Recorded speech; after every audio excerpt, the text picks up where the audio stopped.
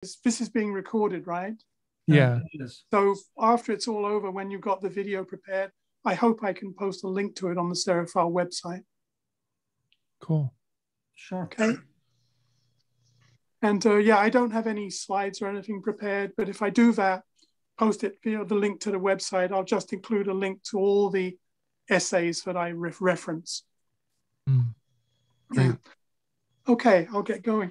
So yeah, I look back through all the essays I've written on the subject of measurements since I joined Stereophile. And I struck by one I called subjective fact or objective fantasy, which I think sums up the dichotomy between the two fields. And then I found some quotes from Hilary Lawson of the BBC in 1985. She said, "Science is there to be used, not to dictate what is true." Michael Fremer interviewed the late Siegfried Linkwitz before he died. And Siegfried said, "The ears are for listening, the eyes are for looking. Do not confuse with what you see, what you hear with what you see." And the other thing is, what was I going to say? Yeah. And the whole point of measurements is, Gordon Holt founded Stereophile on the idea that the best way you can judge a product is to listen to it, to use it as its designer intended. George Bernard Shaw said 100 years ago, you don't have to be a carpenter to judge the quality of a table. You just have to sit at the table and you will know. So why do measurements? Well, I'll give you some background. When I joined Hi-Fi News in 1986 as an editorial assistant, my job was to compile the news, and both for music and for audio, and I did interviews with musicians to be published in the magazine. So although I was an audiophile, I didn't have any responsibility for the measurements or reviewing side of the magazine back then. But as I got into the job, and I met in particular Martin Collins, Martin involved me in his listening tests, which were then done for Hi-Fi Choice. So once a month, I'd get involved in blind listening tests, both single and double. And also talking to Martin about measurements, I realized that I needed to know more about measurements. And I mean, I had scientific education. I was a DIY person. I built mic preamps, mic mixers, even a tube amplifier at one point, tried my hand at making loudspeakers, failed utterly at it. And so I got talking to him about it, and to Noel Keywood, who's now the editor of Hi-Fi World. And in the end, got some hands-on experience. I used to rent the anechoic chamber that Acoustic Research had in Dunstable, little town near London. And Martin and I used to measure speakers there. 1981, got myself a BBC Micro, my first PC, real PC, that had an analog input, an A to D converter. So I started building my own test equipment in order to feed it to the BBC computer, and wrote basic apps which would take the input from the test gear I made and draw graphs and do calculations. Anyway, so Hi-Fi News, as you probably know, always used to accompany its reviews with measurements, dating way back to the 60s. And the two went together, the subjective experience and the measurements. So it was totally familiar to me that that's how magazines should be. So when I came to the United States to edit Stereophile, Gordon Holt, the magazine's founder, had published occasional measurements, but the magazine was about listening, about judging products by how they perform in their intended use. So sat thinking for 3 years. First 3 years I was at Stereophile, there were so many things to organize, as well as relocating across the Atlantic. But in 1989, decided to create a measurement section for our reviews. We bought an Audio Precision System 1, we bought a DRA Labs Melissa system, bought an Audio Control third octave analyzer, and I bought first of many microphones, measurement microphones. And in the fall of '89, we started doing measurements. And I wrote about that time, why were we doing this in a subjective review magazine?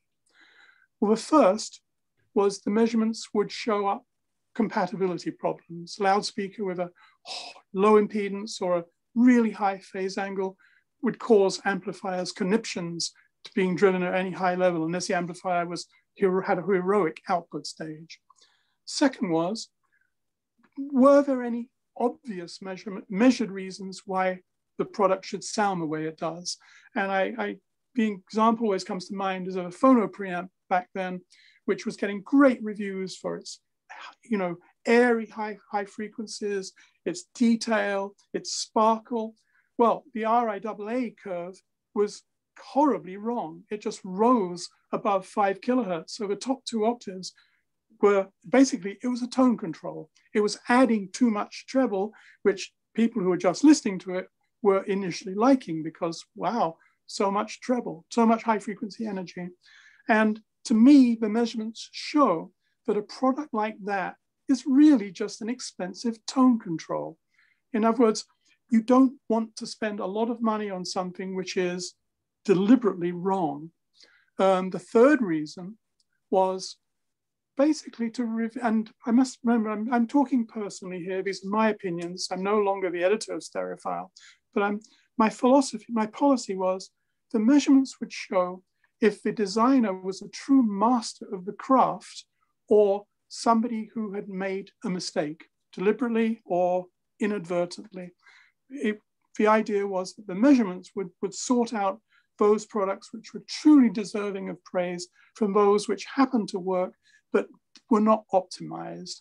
And the fourth goal, and this is something that still remains a goal, not realized, was to build up a database of measured performance that would enable you to predict how a product would sound from how it measured. As I said, that goal still is as elusive as ever, though I have some ideas on that. So that was the 4 reasons of why we started measurements in Stereophile. And basically continued down those tracks ever since. The interesting thing is coming across products which have problems which I'm familiar with from my own experience. As I said, I designed loudspeakers, or a loudspeaker, which was awful. And then I tried, I'll tell you a story. 1981, I think it was, or 82, Hi-Fi News reviewed the Celestion SL6, first loudspeaker I'd come across with a metal dome tweeter. And it got a very good review. And in fact, I bought a pair. I still have them. They're in our bedroom system. And I thought, well, if it sounds this good as a conventional passive design, why not make it active?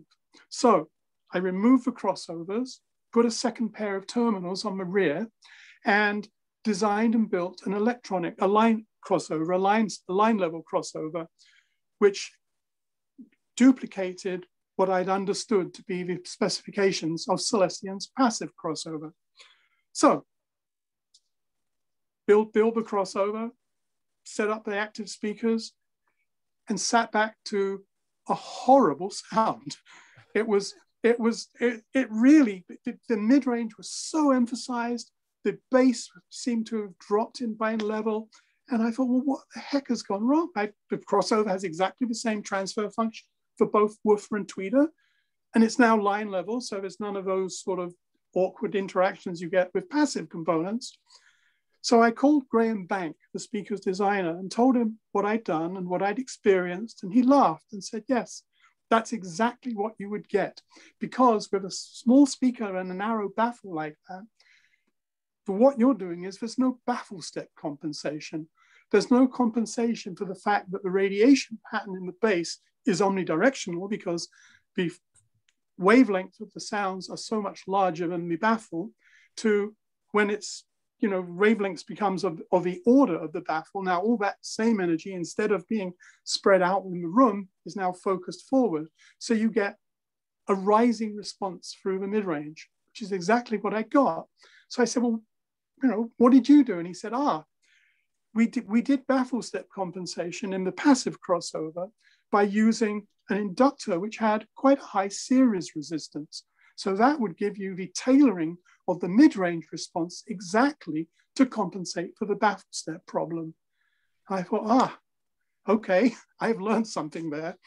And anyway, time passes, years pass, and I'm measuring a speaker that's being reviewed in Stereophile, and I get exactly the same measured response that I had got from my 1982 modified Celestians. And I'm thinking, surely the designer didn't know he had to compensate for baffle step problem. And I assume he didn't. And, I come across problems like similar to that relatively often. Look at, if you take amplifiers, as I said, I built mic preamps, microphone mixers, built a tube amp. I remember once building a solid state integrated amplifier, and very proud of it I was, except it hummed. And I thought, well, why is it humming? So looked around and realized I had the ground references in the amplifier were not all at ground.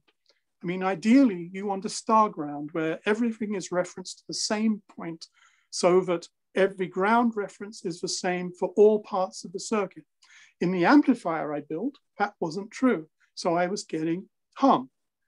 Okay, learned another lesson that even if a circuit looks good on paper, when you lay out the circuit board and you arrange for grounding, it can hum.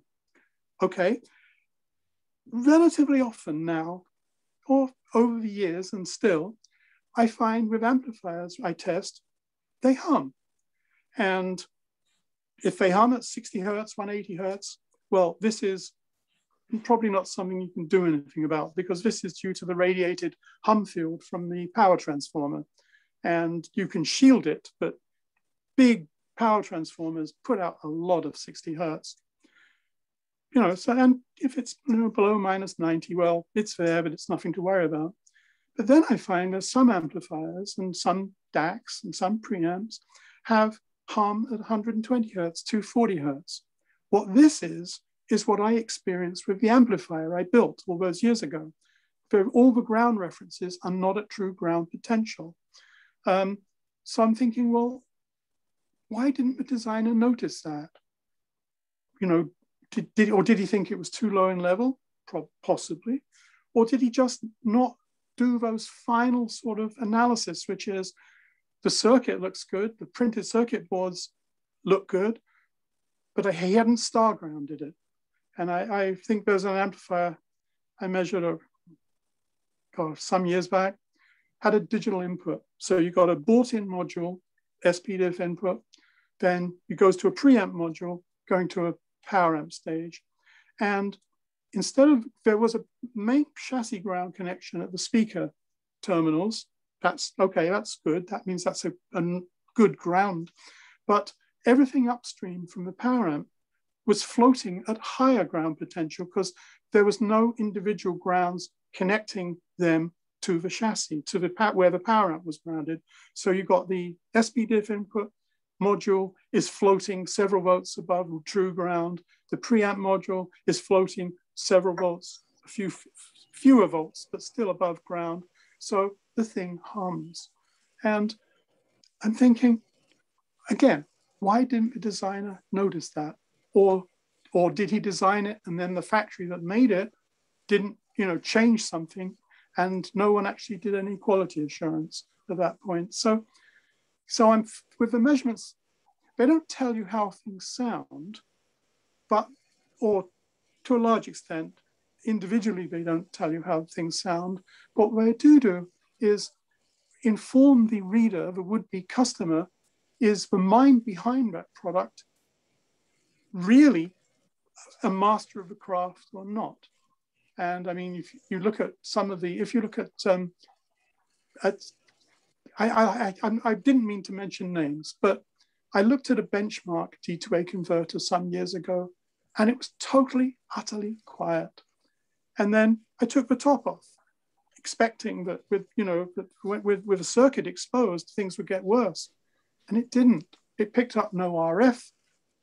That printed circuit board and the internal grounding of that product was extraordinarily well achieved. Doesn't mean it's the best sounding DAC I've ever heard, but it showed that that company knows what they're doing regarding those kind of essentials. Okay,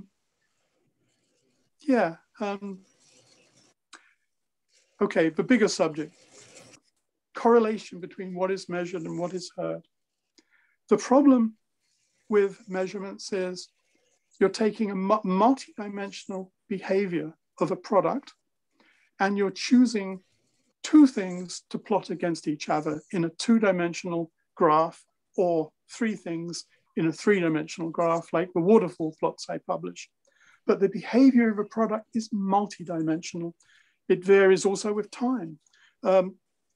So by choosing, immediately you decide to make a measurement, you're restricting the real world behavior of that product to what you can measure in a two or three dimensional graph. So you cannot look at any one measurement to decide how something sounds. A loudspeaker may have a flat response, for example. So you think, oh, it's neutral. And you listen to it and it sounds unbelievably polite. Okay, so if it's not in a frequency response, what is causing that?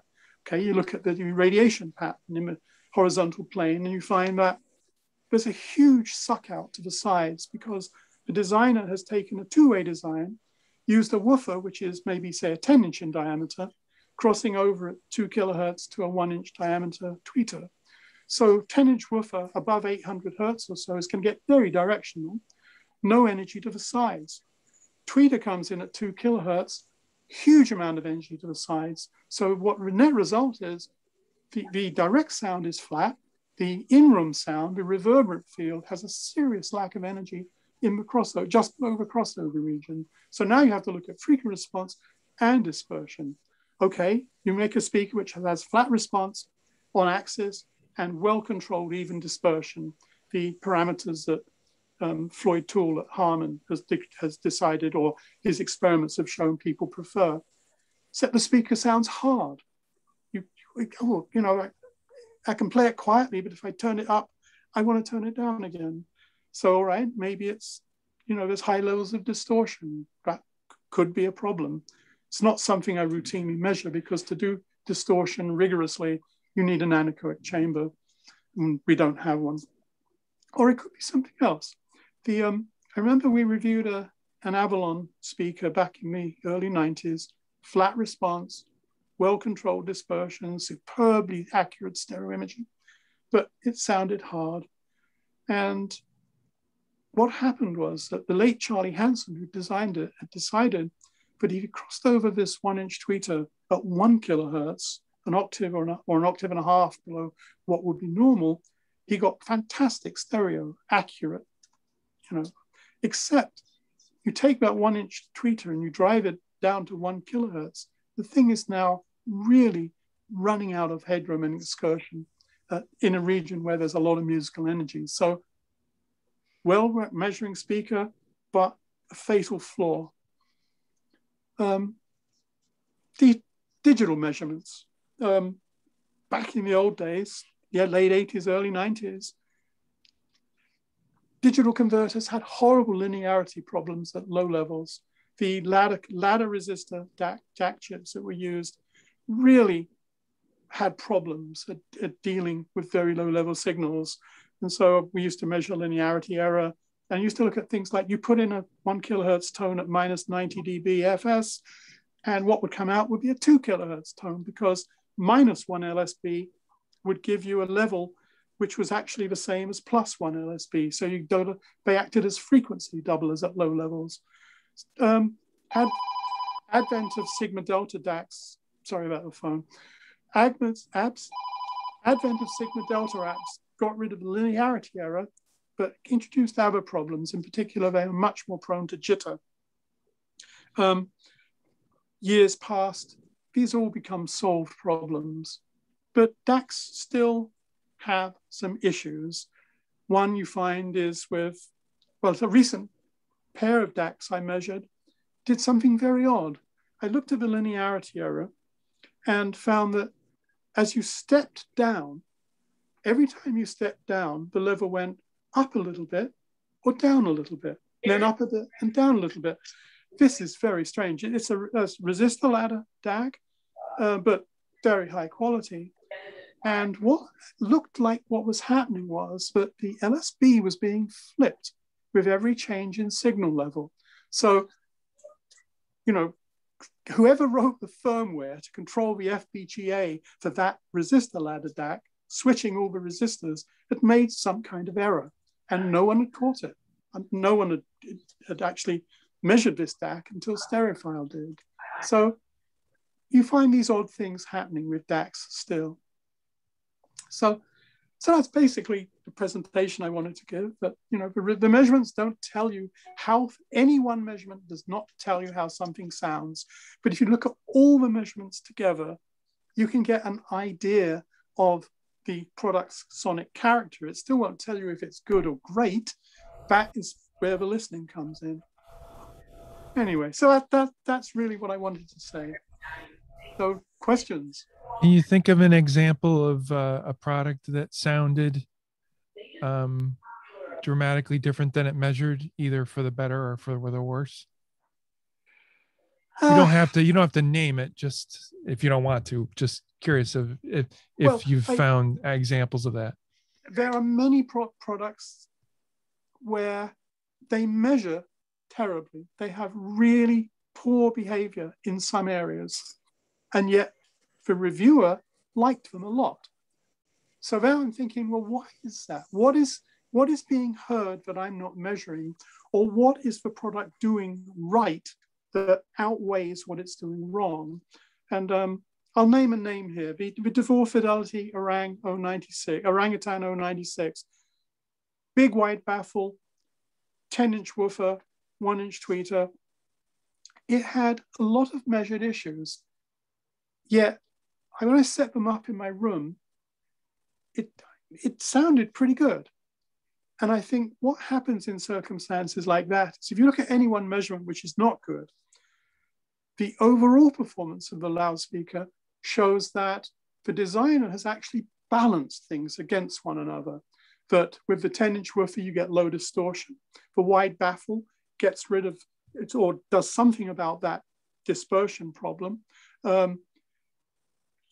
The on-axis response isn't flat, but it's balancing the radiation pattern very nicely. So the designer is balancing issues, measured issues, to get something which sounds better than you would expect from any one measurement. Trying to think of another example. I always have problems with horn-loaded speakers. In fact, I just prepared a review by Gordon Holt to go up on the Stereophile website next week, where he lists 2 speakers that he'd found to be the best sounding in 1966, the Altec A7 and the Electro Voice, what the heck was it? Not the Century, that was the Pro version. Anyway, one of the Electro Voice speakers. And he felt these were 2 of the best sounding speakers he'd experienced by then, but they're horns. And horns have awful measured problems in that there's no time synchronization between the individual drive units. The woofer always follows, you know, way behind the tweeter. If you have a 2-way or a 3-way horn, you have all the problems with at the low end of each horn. On the high end, you get reflections. You get all these things where they don't integrate properly. You know, I mean, if you want to do a good horn speaker, you make it like a 5- or 6-way and use DSP to time align all the outputs. But that is an unbelievably expensive solution. And yet, Gordon loved the sound of horns. He always did. He told me when I joined Stereophile that they had a jump factor that he just found so seductive. And I'm thinking, what the heck is a jump factor? It's not something that shows up in my measurements, in standard measurements. Art Dudley, the late Art Dudley, loved the sound of his horns, his Altec flamencos, his Altec Valencias. He did a rave review of the Klipschhorn AK6 2 years ago, 18 months ago, which he loved and I found had measured issues, particularly with resonances and reflections, lack of integration between the units. But he said it endowed music with the right amount of force, of drive. And again, I'm thinking that's what Gordon used to call jump factor. And that is something that I'm not sure how to measure, unless it's the fact with a horn. The late, one of the writers for Hi-Fi News, I've forgotten his name. Anyway, he used to say, if you had a perfect speaker that had 100% efficiency at turning electrical power into acoustic power, it would have no distortion and it would have no coloration. And I'm wondering if the thing about horns is that they just have, there's no moving parts in a sense at normal listening levels. So distortion is unbelievably low, harmonic distortion, intermodulation distortion. And that's what people are thinking of as the jump factor, the force, the drive. John, there was a lot of classic records made with those horn monitors back in the day. I'm with you. I don't like how they sound, but boy, there was a lot of really good records made with those in the studio. The studio I worked in the mid 70s had a pair of those Altec monitors. Do you remember they have a gray cabinet with a black grill over the drive? Yeah, the 604s. Hated the sound of those. In fact, I heard scream at you. Yeah, I heard a pair just recently at before they closed, at System 2 Studio in Brooklyn, and Mike Marciano said, "Oh, you got to listen to these," because he normally listens on a little pair of powered Genelecs, neutral, measure really well. And he set up the 604s, and I went, "Oh, I know that sound. I hate it." But Gordon loved it, and Art Dudley and Herb Reichert loved the sound of the 604 drive unit. John, here's a question that has concerned me. At 78 years of age, I am not able to rely on my ears anymore because I'm having a hard time hearing 10 kilohertz. So I wind up using a couple of spectrum analyzers to give me an idea of what the overall spectrum is doing on material that I'm working on. And, I guess you and I are close to the same age. I'll soon be 73. You're 73. Well, okay, I got 5 years on you. Yeah. And I'm just wondering, do you find that your ear response is falling off to the point where you start second guessing yourself? Well, my cutoff right now is about 13.5 kilohertz at normal listening levels. I every time I measure a loudspeaker, I just, for interest's sake, see where I stop hearing it.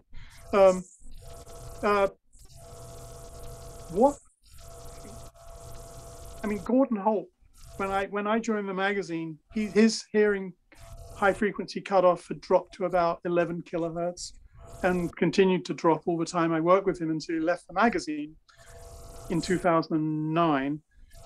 However, I took part in a lot of listening sessions with Gordon, and even though I could hear, half an octave back then more than he could at the top end, his opinions on sound quality I always found completely reliable. And I think it's, as long as you don't have hearing damage at lower frequencies. I mean, classically, if you fire guns, you will destroy your hearing in the upper mid-range low treble.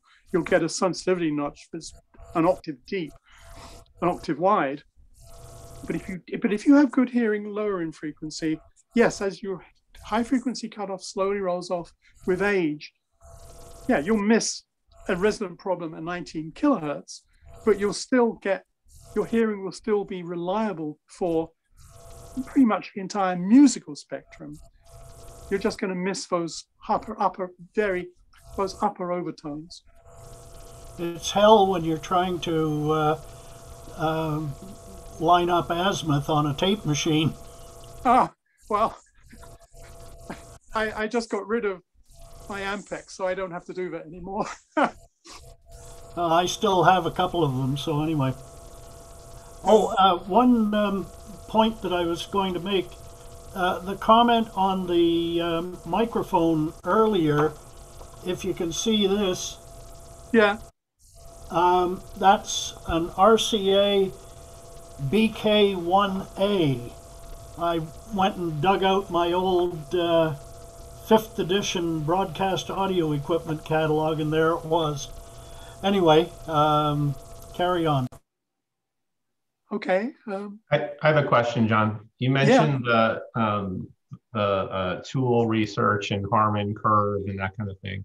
And I'm curious, given the amount of equipment that you've heard, what you feel a role, like what role should a standard like that have in speaker development? So should speaker designers be kind of starting with that as a target and then work on the other stuff, as you say, the jump, the baffle steps, the other things to get to do what they want to do? Or is it just a choice? I picked up a pair of these AKG 371s recently, which are supposed to match this Harman's headphone curve. Right. Now.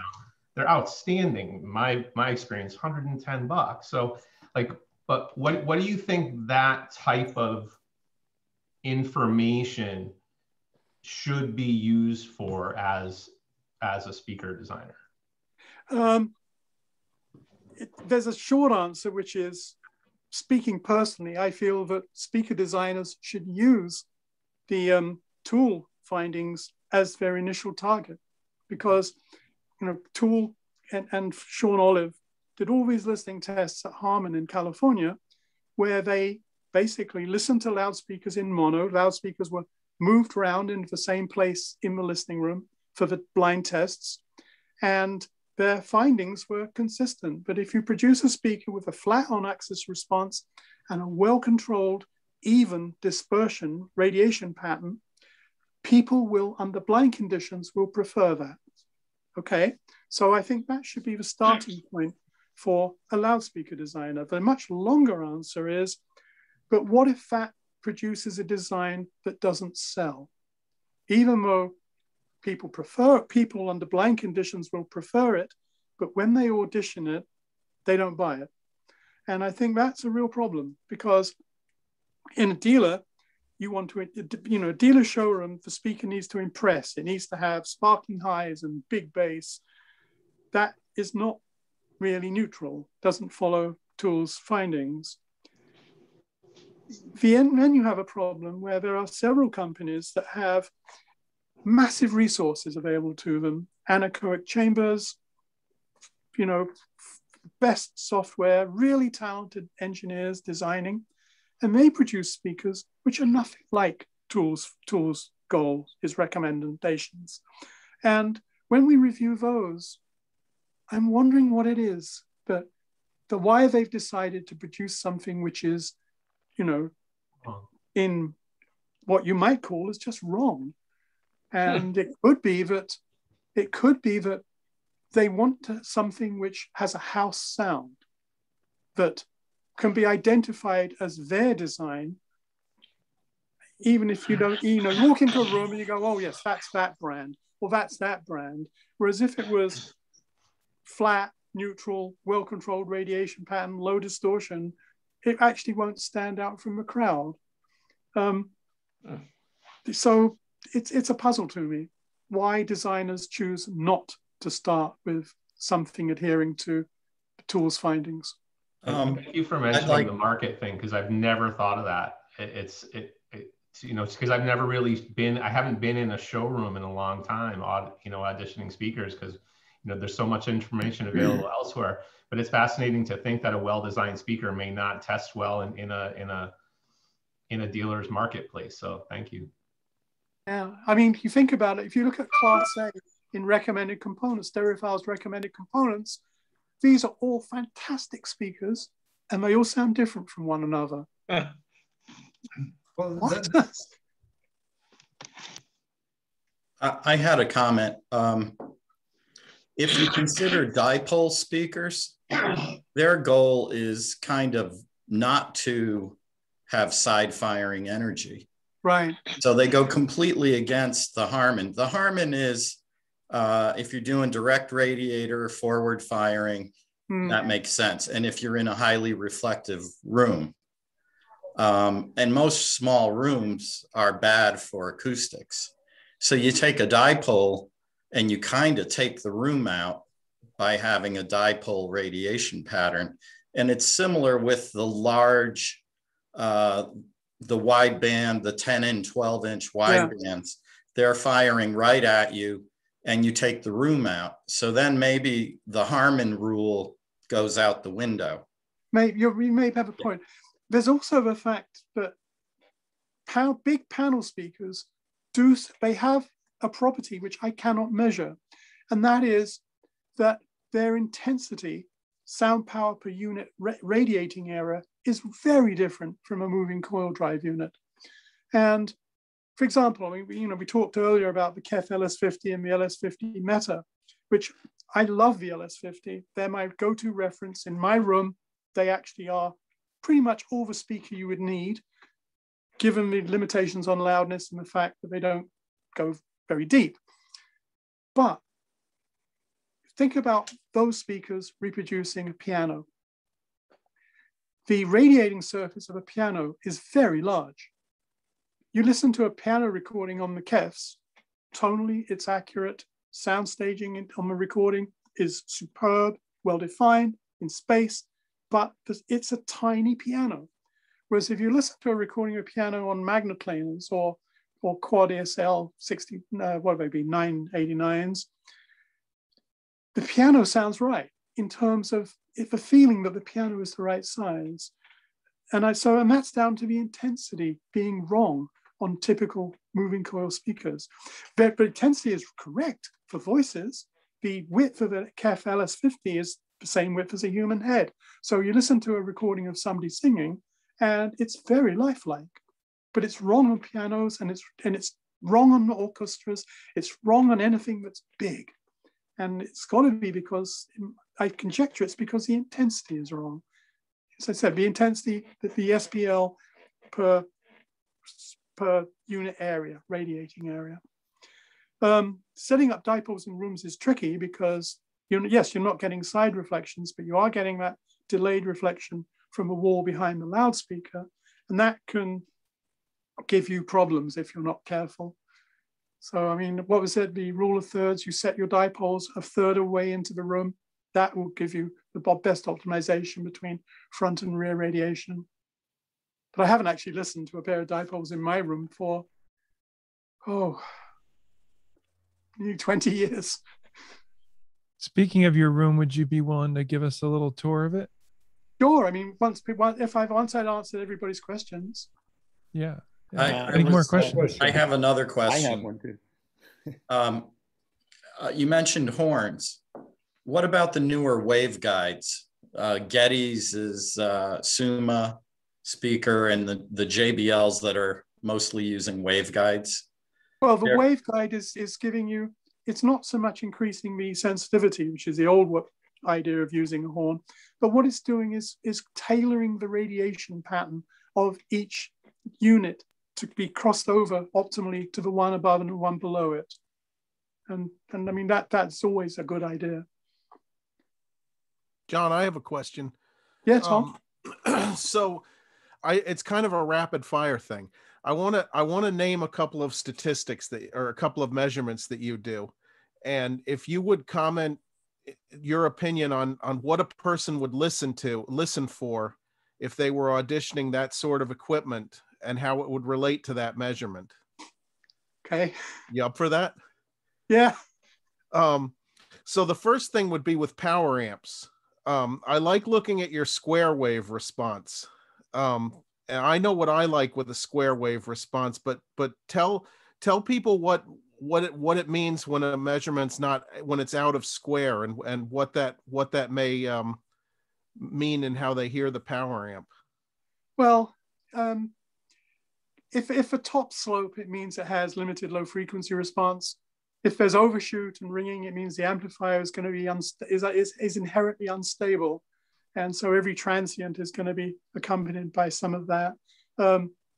Most likely that instability is going to be at an ultrasonic frequency. So I'm not sure if it directly affects sound quality. So yeah, it's diagnostic, but it doesn't actually tell you about sound quality. Unlike loudspeakers, where none of them produce, well, I was going to say none produce square waves. Quads, Dunleavys, Teals, Vandersteens. Okay, that's it. They're the ones who can do square waves. Now, what about the different filter slopes that you show with the DACs? Can you tell what would you listen for with pre-ringing versus post-ringing, with a steep filter versus a gradual filter? This is an awkward subject because, yes, as I've shown in my review, in my measurements, and also in some articles I've written for the magazine, you get, with a linear phase filter, you get pre-ringing and post-ringing. But it's at Nyquist, it's at 22.05 kilohertz with CD, it's at 48 kilohertz with 96K program. So why does it matter? I discussed this with Karl-Heinz Brandenburg, one of the developers of MP3, and he said, well, what happens is that your ear detects the envelope of the sound. So when the ringing starts, the pre-ringing starts, your brain detects that something is happening. It doesn't identify it as a frequency, just aware there's an event starting. Then when you get the peak, your ear and brain go, transient. So with a linear phase filter, you're getting 2 events every time instead of 1, even if you can't actually hear the frequency. So, okay, so use a minimum phase filter, which has all the ringing after the event. That would seem a good idea. So do you make that filter short or long? Does it ring for a long time? Does it ring for a short time? If it rings for a short time, you get a slow roll-off. The late Charlie Hansen of Air Acoustics would say, make it slow. If you look at the Grimm server I reviewed in the March issue, Elko Grimm says, make it as long as possible. Same with Rob Watts at Chord. And the interesting thing is that in my own listening, I actually like those unbelievably long filters, or I also like the very short, slow roll-off filters. What I don't like are the ones that are in between, moderately long and moderately short. But I think I show those results anyway, particularly now with, you know, the ESS Saber DAC inherently has 7 different filters built into it, and some manufacturers offer all of them. Some, like Exosound, choose one, but I'll show them all anyway. And the final the final measurement I'm interested in is this is a controversial thing going back as far as I've been reading audio magazines. What level of harmonic distortion really matters? Like, is that statistic even meaningless anymore because everything is so low in the solid state right now?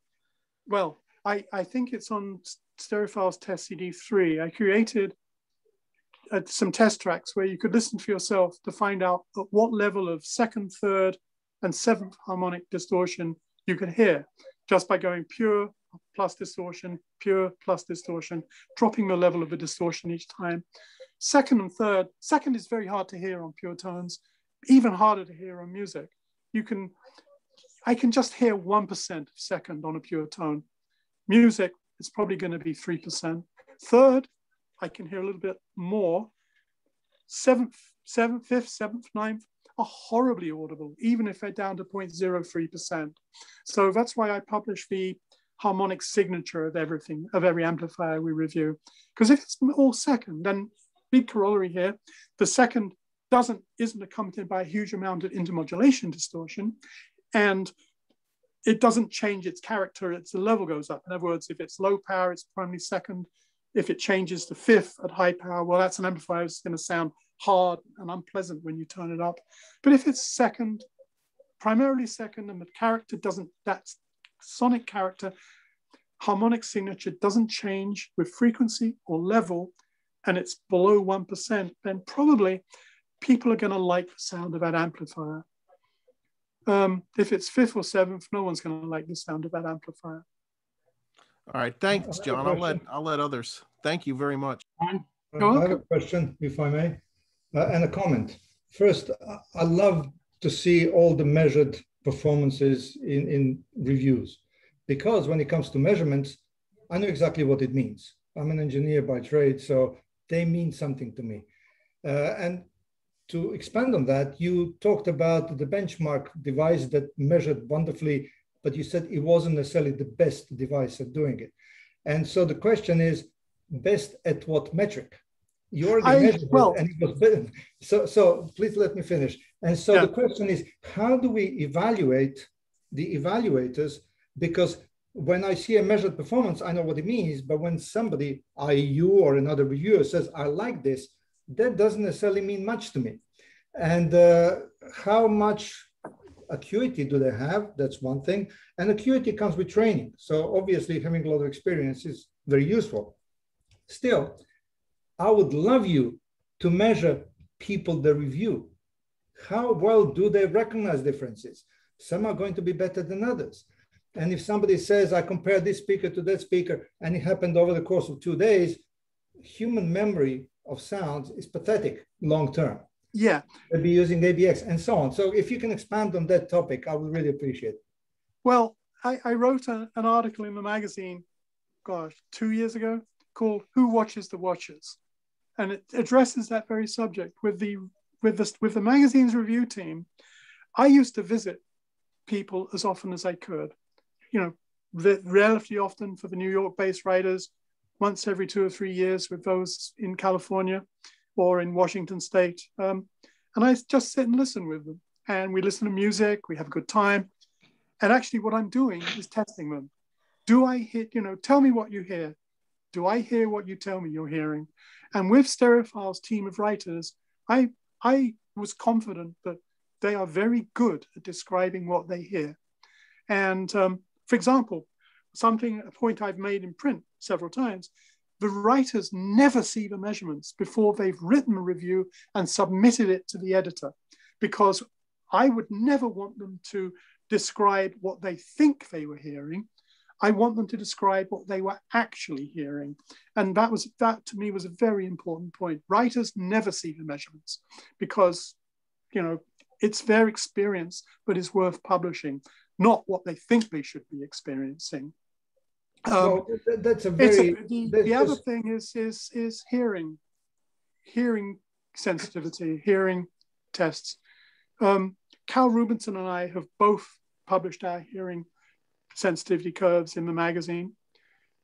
And what happens is that you then get dismissed. Oh, John Atkinson can't hear above 13.5 kilohertz. Therefore, I prefer this reviewer for this other magazine, who I assume has much better hearing. So by actually being honest about how good you hear, how good your hearing sensitivity is, you're creating a rod for other people to hit you with. So that's not the kind of measurement I was thinking of. Right, but when everybody does it, that will be fine. But until then, as I said, I create a rod for people to hit me with by saying I can't hear above 13.5 kilohertz right now. No, I say something in defense of the reviewers, or from a reviewer's point of view. By having this protocol in which we do not get to see the measurements until we've actually submitted our opinions, we actually get a check from John on what we are hearing and if we are hearing the right things. If there are things he points out that we missed, that should be obvious to the reader. And if there are things that we get, which are subtle, that he can confirm, that is also some information for the reader. I'm just saying that the system works both ways. Yeah. Yeah, and of course, I was really looking for a more objective measure of sound rather than a personal preference. And I do agree that a lot of the descriptive features that you describe about a sound are useful. They're just that much further removed from what I find useful that I'm looking for some mechanism to make it more translatable to useful information. And I don't know what the right answer is. I'm looking There's lots of outlets that offer more measurement-oriented reviews and analysis. So I suggest you look towards those. If I could just make one comment, John. Back in the old days before COVID, I used to be on Marshall Knack's reviewing panel, and he was a reviewer. He reviewed various expensive equipment, but he always had other guys come in, and he wouldn't tell us what he thought of the equipment. He would say, "Okay, you guys, what do you hear? You other two guys who are listening to these same records, describe the sound to me." and I will tell you what I think until you tell me what you think. And he would like put one component in, and we'd play the record, and and then he'd put another component in, and we'd play the same record, and he'd say, "Okay, you guys, what do you hear?" And he wrote down what we heard, what we described to him, but he wouldn't give us his opinion until we were finished. So he, as a reviewer, he kind of had a way of like checking, what, am I crazy? Am I just, completely off base, or does this equipment really do this and sound like this? And this way he got a lot better reviews, even though sometimes, he had to print our dissent in his review, say, well, the other guys on my listening panel heard this instead of what I heard. So take this for what it's worth. Okay. And I just, to go back to the previous person, go back to my quote from Hillary Lawson: science is there to be used, not to dictate what is true. What is true is what people experience and are honest about describing. The science is there to find out why. John, I think that goes back to your thing that there is no absolute sound, right? There's aesthetics, but everybody hears things differently and everybody has their preferred aesthetic, right? Yes, and that's why right from when I became the editor of Hi-Fi News in '82, I said, well, you have to describe said to the reviewers, you have to describe what recordings you use. Because if, say, you always use recordings made with Space Omni mics, then you can never make a value judgment on a speaker's stereo imaging, because on that recording, there is no stereo imaging. You use free space mics like your father did. Okay, now you have a clue. Or you use Blumlein miking, you can get a very good idea. But if you just use one kind of recording, you only ever play female voice, you never play organ, how can you describe what happens in the bass? So the reviewer is obliged to use as many different kinds of music as possible, as many different kinds of recording as possible, and to be honest about what he or she hears. That's what they do. And as I said, I think Stereophile's team are the best I've ever worked with at doing that.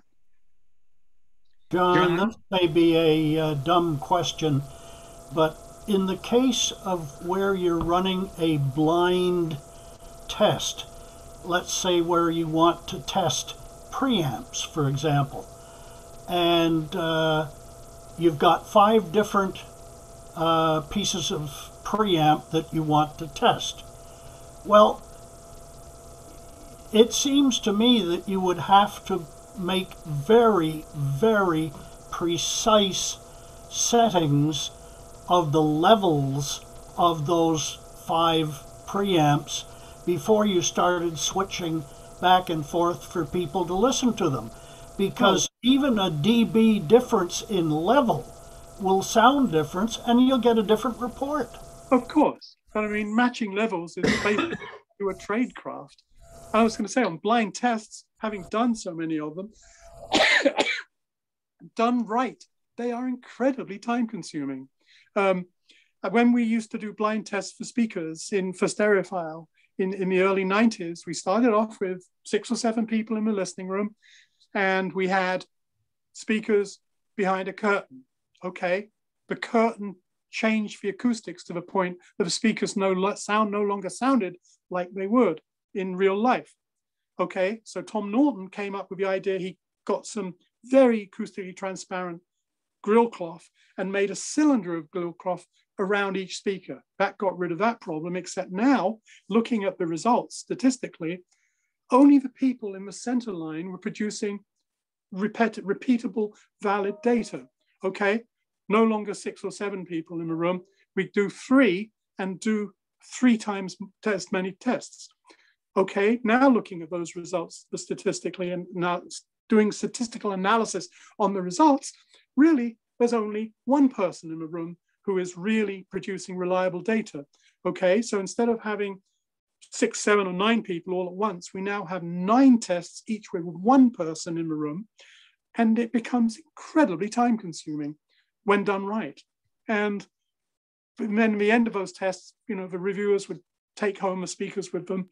And really, the blind listing tests didn't generate that much different data from what people generated listening under sighted conditions on their own. So that matches what we saw when we did blind listening tests here in the group. We compared about a dozen speakers back to back blind listening, and I'd say about half, when I looked at the results from the members, then we did statistical analysis, about half the members, there were consistent results, maybe as many as close as to 2/3, or let's say 60% were more consistent. And then there was that 40% that their reaction to the speakers was not predictable or consistent. It was interesting to see.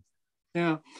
I did a lot of blind tests in the UK in the 80s. I remember one test we did on capacitors, listening to same circuit, but with a very high value polypropylene capacitor, and the other with an unbiased electrolytic of the same value. And that kind of blind listening test can be useful because you're comparing just one variable. There's nothing different in the room. And we found in those tests that people could actually detect the sound that they preferred, or other, they identified when it was capacitor A versus capacitor B. And that's, for example, that's what Jeff Martin does at Bang & Olufsen. They use blind testing extensively there, but not to identify products, but to identify components. Should we use this premium capacitor at this point in the circuit or a generic one? And blind tests, he said they do a blind test, last 45 minutes, they bring in their listeners, 45 minutes later, they'd go away. Repeat the next morning, repeat the morning after that. And at the end of the week, you've built up a lot of data saying you should use the expensive capacitor or the cheap generic. But that's where blind test works well. What it doesn't work so well is on complete products. And with loudspeakers, unless you have a physical speaker shuffling facility like Harman does, it's really difficult. And even with Harman, they remove it one step from reality because they listen in mono. No one listens in mono. We listen in stereo. And you can't necessarily infer the behavior of the stereo speakers in stereo from their mono behavior. You can have some guesses, but you still might miss something. That's what precipitated our group. And it was my idea doing a speaker listening session with 6, 7, 8 pairs of speakers that we did mono. We listened to the speakers in mono, and the same tracks of music level matched, and then we listened to the same speakers in stereo. Were they all in the same place in the room? To see if the ranking was different, and the ranking was different. Some speakers, the speakers that ranked mono highly in mono didn't necessarily rank highly in stereo listening. And were they all in the same places in the room? Well, yes. For stereo, yeah. For both. When for mono, we had a stand in the middle. They were all satellite speakers, bookshelves. They were all put on the same stand at the exact same position. And for the stereo listening, same thing. They were put on the same stands. Yeah. Chris, a question about that. Presumably, the individual speakers that you were using would have different efficiencies. How or we level matched? Before we played the same music tracks on each speaker, we did a level matching. We played a tone that was on our test disc. I was kind of thinking that what you may have done would be to drive the speakers from an amplifier where you could precisely set the SPL outputs. We did.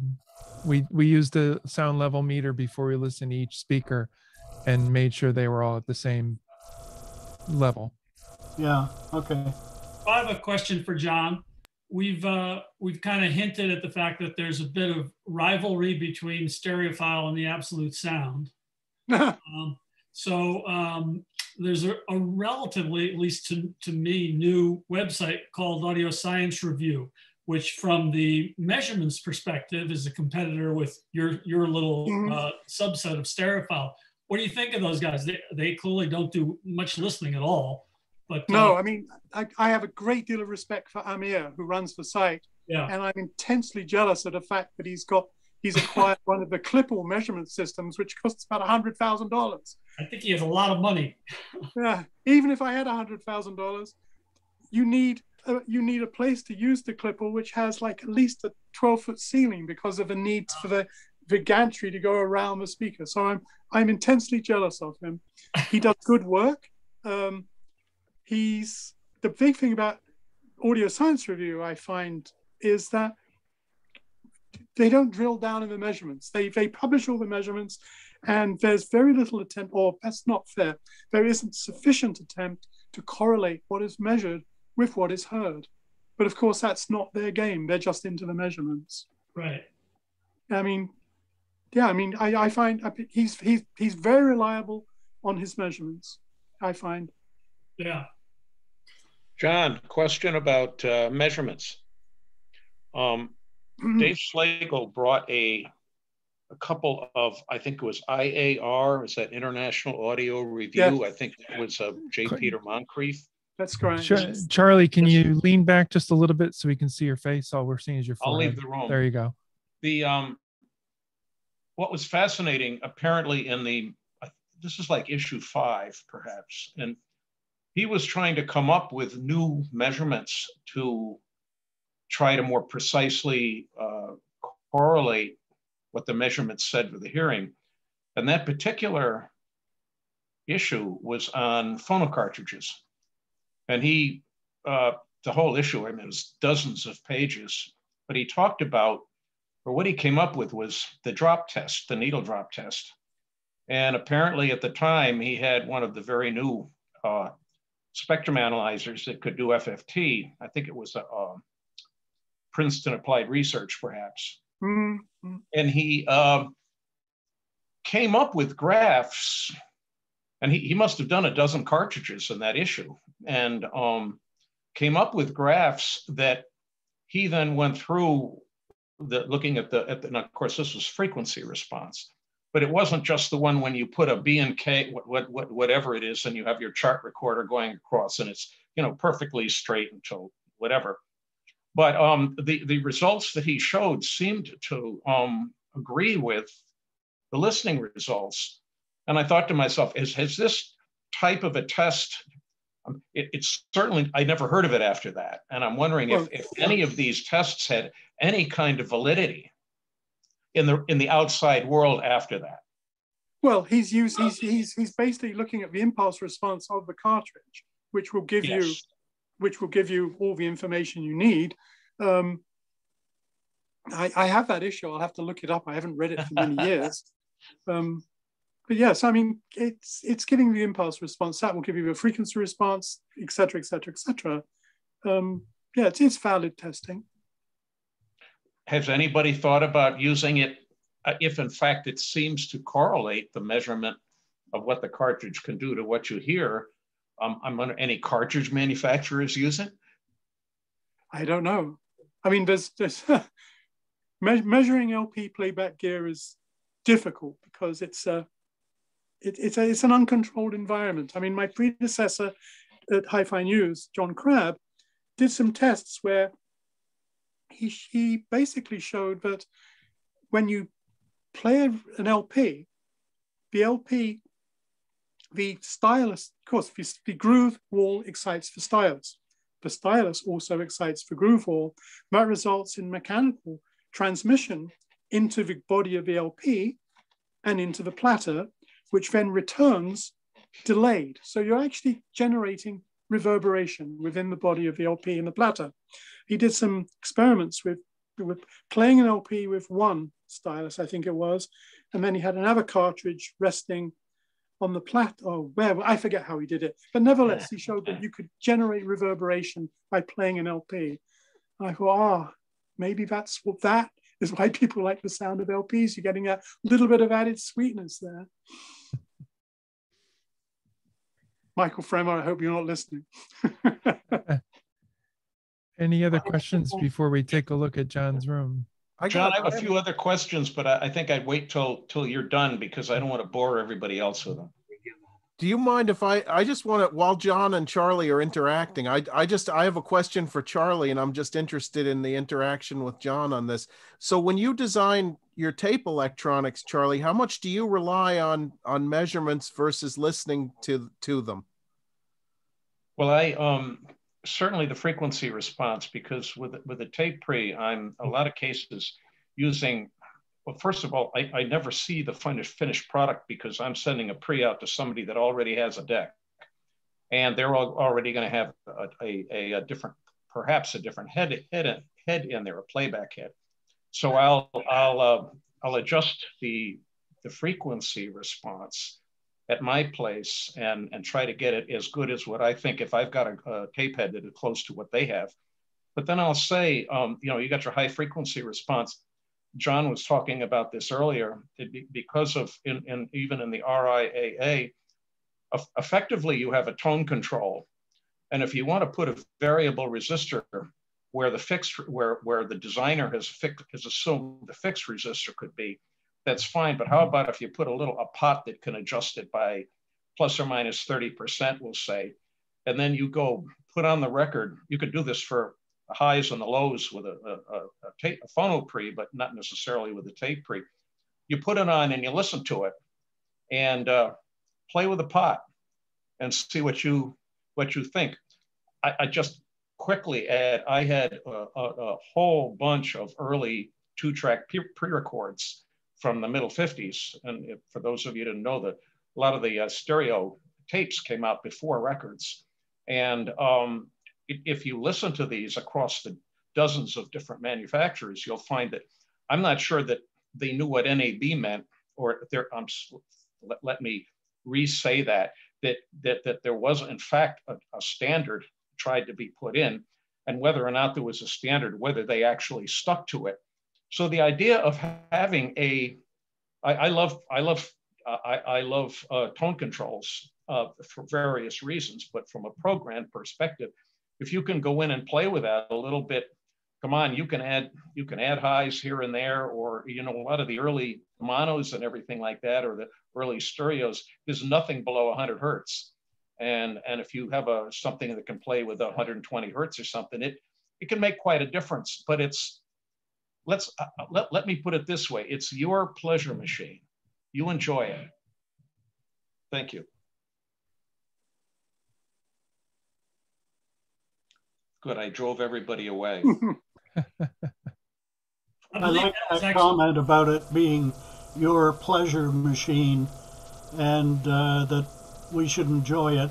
I think I subscribe to that. Amen. Dick Sequeira gets credit for that comment years and years ago at one of our meetings, describing what our audio systems were. Who got credit for that? Dick Sequeira. Oh. Yeah, Dick said, he's addressed a couple of our Christmas meetings, and the last time he was there, he made the very salient point, which Mike picked up on. He said, it's your pleasure machine, and if it's not giving you pleasure, find another hobby. Hey, John, I have a question for you. Yeah. So regarding speaker design, you're echoing. The only organization that I've heard that seems to use music as a source and helping produce their speakers is the BBC. Do other manufacturers do anything like this? To be honest, I don't know. I assume they do, but I have no personal knowledge of it. The design papers for several of the BBC monitors talk about trying them out in a control room and then listening to the actual live performance and then going back to the control room. They also talk a lot about comparing speech, just a single speaker, the live person versus the speaker. Mm-hmm. John, in 20 years of your reviews, is stuff getting better? like electronics and maybe, I don't know, you're mentioning the point that speakers, you're really listening kind of to the view of the person that developed it, but is stuff getting better? I would say yes. Yes, but you're seeing a split in the market. You're seeing a split between products designed traditionally, traditional measurements, distortion, lower noise. And then you're also seeing products which have a distinctive sound, which are not necessarily neutral. So the products designed to traditional measurements are getting better and better.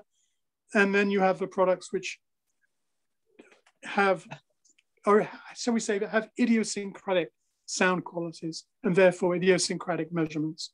And I would say both are, that split is getting larger than it ever has in the past. No kidding. Isn't that something? Anyway. I have a question, actually. John, do you see people under 30 coming into this hobby at all? I mean, do you see interest in sound quality or hi-fi in, quote unquote, young people? Sadly, no. I have 3 children. None of them have any interest in listening to music except on their phone or as background on TV.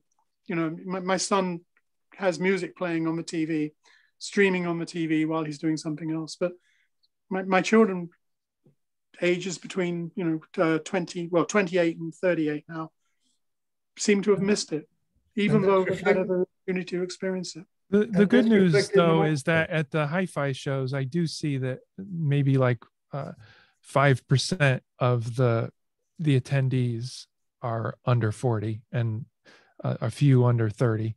Not enough, though. 5%. No, okay. it would be great if it was more, but definitely see a few that are interested at least. And I've heard anecdotally that a lot of the enthusiasm for records, the renewed enthusiasm for records, is those in their 20s. Yeah. It's funny, I had the exact same question as Jeff did, like at the exact same moment. What do you think it means, though, if we're just looking at this group as the membership and our, making all our judgments about how old everyone is, like, what does it mean if there's no one in this group under 40, under 30?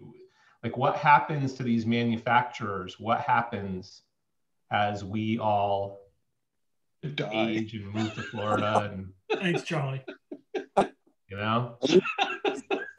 Well, I think you see this happening in the marketplace. That manufacturers are, if you're a manufacturer, you're making a much smaller number of a much more expensive model than you did 10 years ago, because it's a safer business strategy to target rich older people than it is to try and sell something affordable to people under 40. And I think you see that, but you see that's been happening in the market for 10 years now. I think one of the things we're focusing on the gear, but it's important to note that young people are listening to music all the time. Mm-hmm. Yeah. That I think is a far more important factor than they're not going out and spending a ton of money on audio gear. Good point, Mike. Music is not being lost.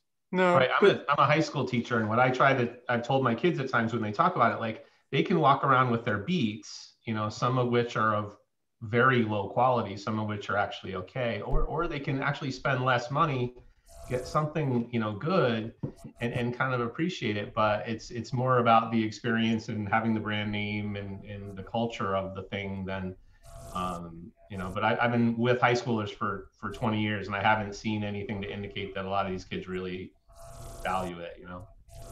Well, it's sort of like the famous Frank Zappa quote about music becoming wallpaper for our lifestyles. That seems to have been achieved, unfortunately. Although Chris's comment was interesting about records. Maybe there's a transition from listening to vinyl to thinking, well, this could sound better and I could get more out of it. I don't know. I don't know if that's a way forward for history. See, I think the Beats was a breakthrough in a way because it got kids off the earbuds. So now the thing is, what's the next Beats? You know, what can you do now? Can you do something that looks cool, that's a lifestyle product, but actually sounds a little bit better? They are out there. Well, some people say the Apple's AirPods Max headphones, noise canceling headphones that are $550 are that. Yeah, maybe. But doesn't it seem we're speaking mostly of a portable type medium? Kids are not interested in. That's what kids want. Yeah, they're not interested in big speakers in a room and sitting still and listening to them. No way. Yeah, but with Spotify introducing a lossless service, I mean, I assume you all saw the Billie Eilish video last week. Maybe that will be the way forward.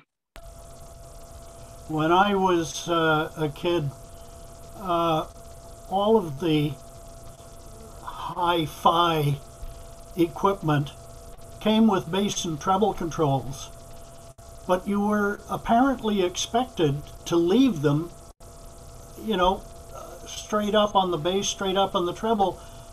And I always looked at it and thought, look, you've got these bass and treble controls on there, adjust them to make the music sound the way you want it to sound. Search me. By the same token, when I was a kid, and probably most of you too, we started listening on transistor radios, and the music translated through that medium, and that was the music at the time. And the only people I knew that had great sound systems were old men because they could afford it, right? It's a bit like, I worked in agriculture, and every year they publish statistics and they say, oh, the average age of farmers is 55 years. They're all going to die soon. Well, no, it takes till 55 to be able to own a farm. So I think that's a part of it. Yeah, when I was a teenager, one of the biggest influences was our local audio dealer. But, you know, it was called the Record Shop, but he had a hi-fi section and a record section. So all us kids would go in to listen to the latest albums that were coming out. And he'd say, hey, kid, come upstairs. I got these new speakers, you got to listen. So there was I, you know, 17 years old, sat down in front of a pair of quad electrostatics. And it was like, wow. But he said, you know, I said, I can't afford these. He said, I know, but one day you will. Those are the good business owners that realize that you may be back 2-3 years down the road, be it a car dealer or a hi-fi dealer, that they inspire the young occasionally with little opportunities like that. So I had similar opportunities as a young person that gave me enthusiasm for hi-fi and cars. Yeah. So do you want to see my listening room? Absolutely. Okay. So I apologize for the shaky camera. And I try not to put my thumb over it. You could flip to the other camera if you want, if you can find the button. Can you do in that? Zoom. Yeah, there's a option to flip to the other camera in Zoom. I think on the iPad it's in the upper right, maybe. Oh, I see it. Switch camera. Yep. There you go. There we go. All right. So, okay. Oh, it's not enough, not wide enough angle. So this is looking at the business end. You can see the Martin speakers I'm using. See the Martin speakers, Parasound amps. Rack on the left has my Air universal player, Pass Labs preamp. The Rune Nucleus is sitting there on top of the Air.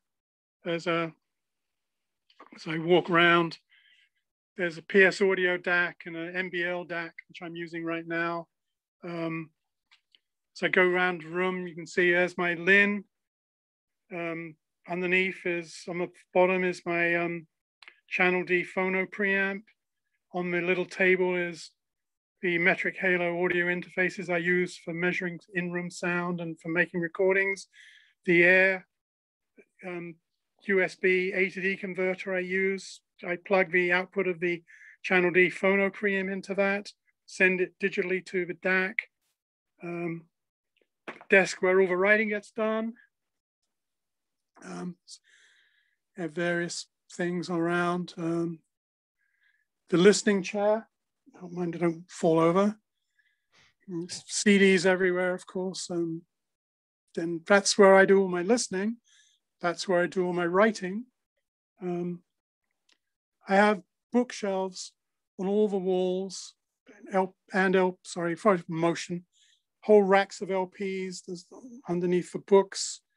There's an armoire there that has all my headphones and has all my music editing stuff. Navirack, which is equipment I'm not currently using. A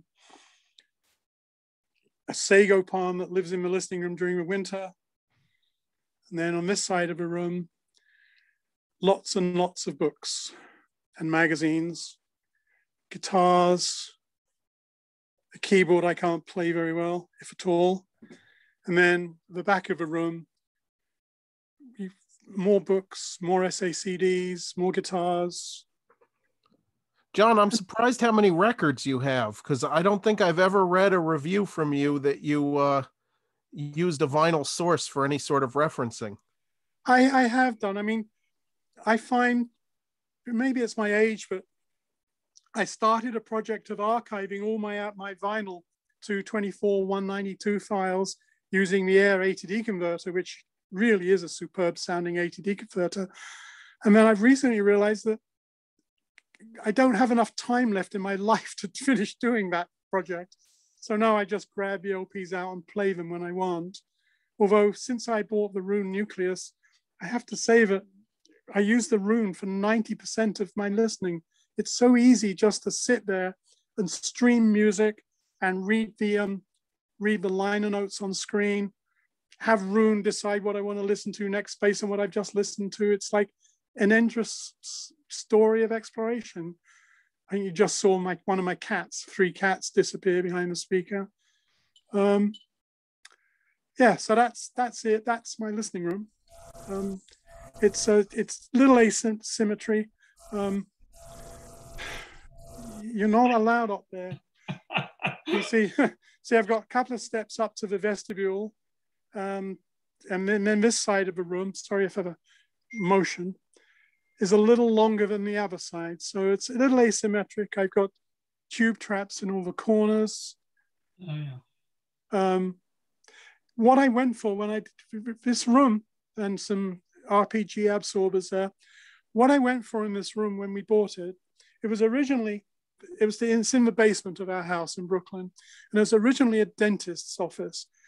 This room was originally, there was a corridor leading down from these steps. Then this was the waiting room for the patients. And to the left of the bookshelves, where that Porgy and Bess poster is, was another room, which was an office. Further down the hall is the old dentist lab, which is now my test lab, but another surgery, which we use as a box room, and another surgery, a second surgery, which is now my wife's office. And so I knocked this room into one, got rid of the corridor, got rid of the wall. So what was the corridor, the office, and the waiting room is now one large room.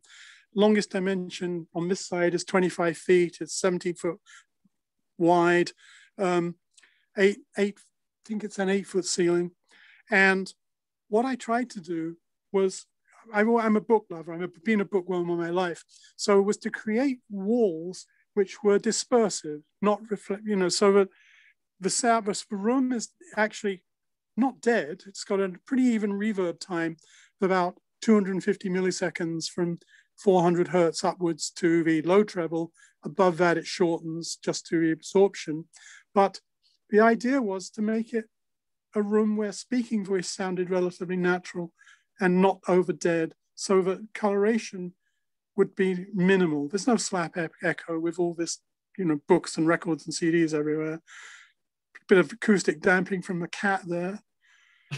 That's this. I've been here 20 years, and it's a good room for analyzing the sound of audio components and loudspeakers. It's a little drier than most people's rooms, but as I said, it's uncolored. John, I have a question. I've noticed an electrical panel box on your wall. Do you have? Yes, I had that put in. the main entrance, electricity comes into the house in the vestibule. So I had that circuit breaker box put in, and it's only, you know, the runs I have, there's very short AC runs to the outlets for the audio system. Thank you. So yeah, I always felt, you know, AC power is important. When I lived in Santa Fe, I had a dedicated line put into the listening room, which made a big difference to the sound.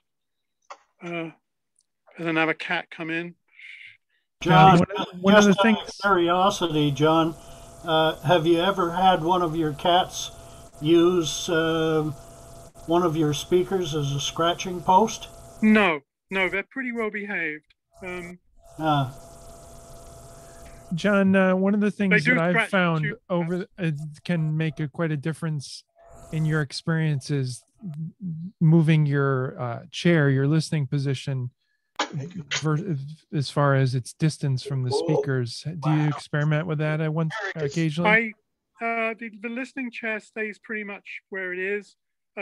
Speakers, over the years, I marked with blue tape everywhere I put speakers, and they all tend to congregate pretty much in the same position.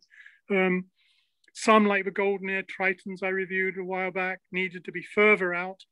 Others, like the Sonus Fabers I review in the the April issue, should have been closer to the wall, but you can see from the stairs on this steps to this side and the little balustrade, I can't get speakers closer to the wall behind.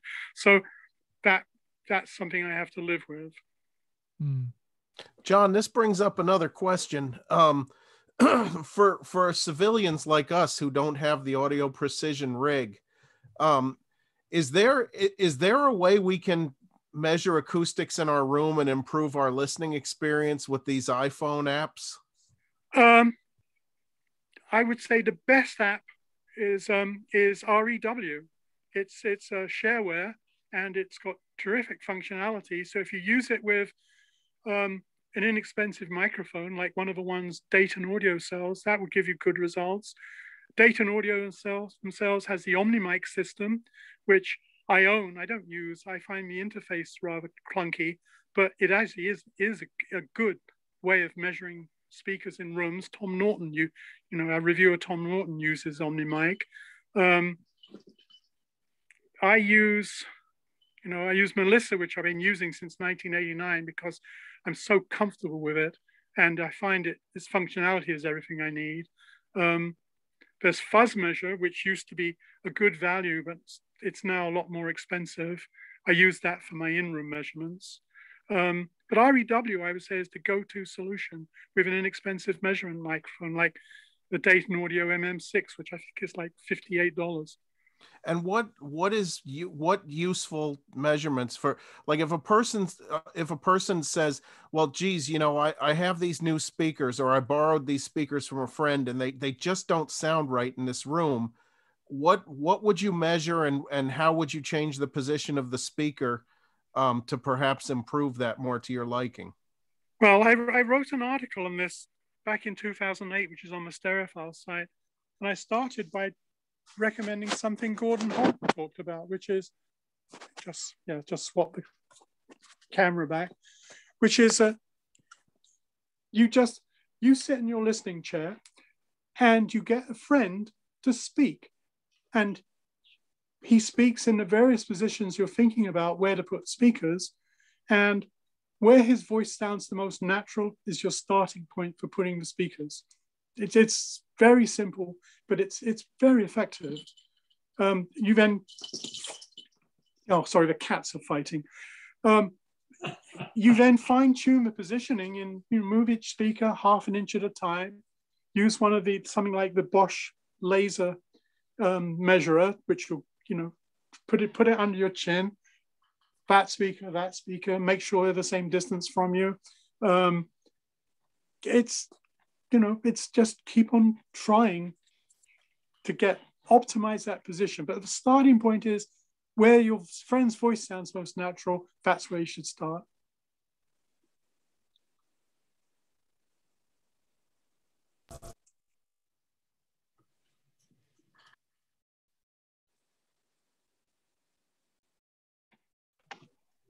Thanks, John. I guess he dropped the mic, huh, guys? that told the whole story. John, do you use a subwoofer with your LS50s? No. You're talking about the voice. Somebody moving around the room with their voice made me think of the subwoofer crawl technique. Yeah, I was wondering about how you tweak subs, if you even bother. I've tried subwoofers over the years. I've never had enough success integrating them with the main speakers.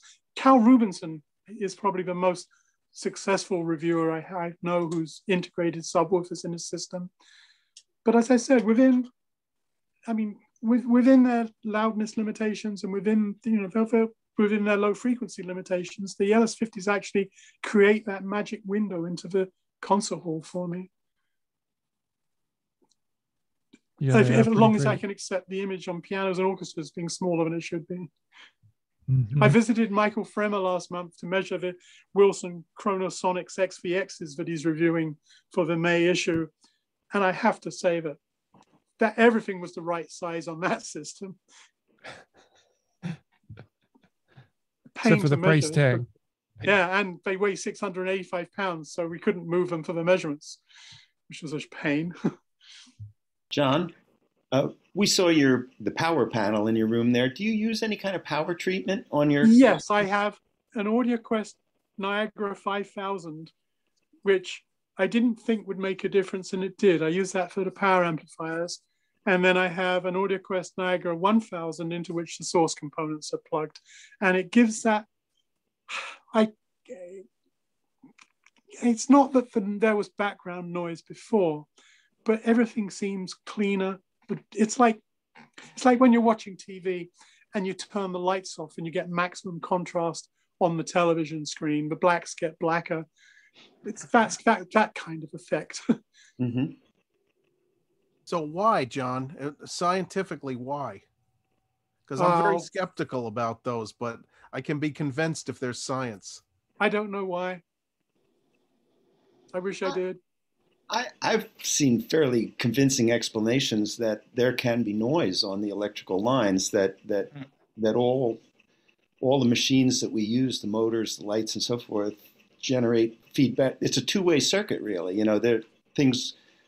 We think of the electricity coming in, but interference can also go the other way. And I bought it, I guess. And I like John, I bought one of those conditioners, and I thought I'd return it when I tried it, and things just were a little bit clearer. It was like late night listening as opposed to midday listening. That's exactly the experience.